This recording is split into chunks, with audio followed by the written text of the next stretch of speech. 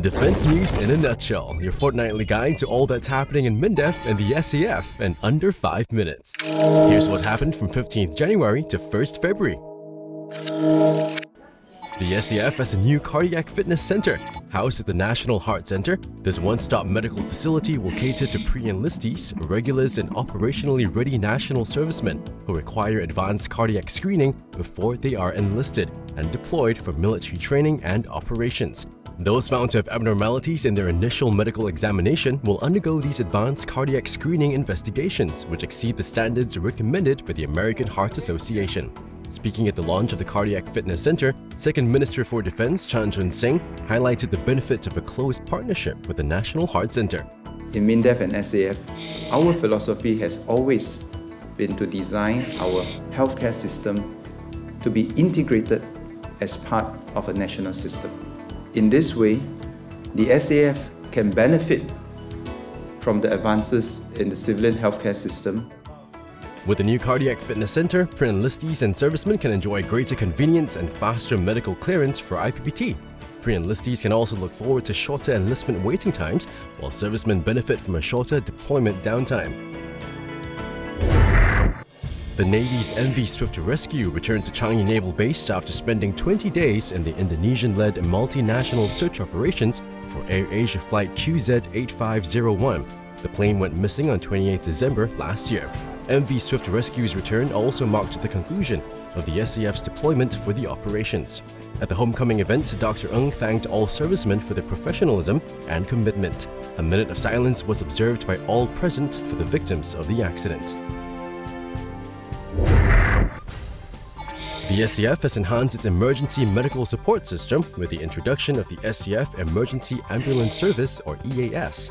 In outfield situations where there are no medical officers or ambulances on site, serious casualties would be evacuated to a casualty collection point in the training area. At the same time, an EAS team comprising a paramedic, a medic, and a driver would be activated and ready to pick up the casualty.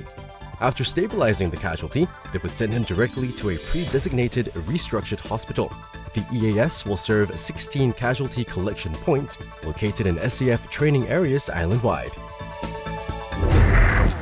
Staying vigilant in peacetime is more important now than ever, said Mr. Chan Chun Sing as he met with operationally ready national servicemen in the 807 Battalion Singapore Infantry Regiment at Jurong Island.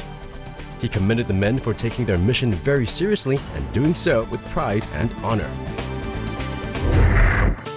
Dr. Ng Eng Hen delivered the keynote address at the Shangri-La Dialogue Sherpa meeting at the Fullerton Hotel. He identified 4 key themes for discussion at the upcoming Shangri-La Dialogue.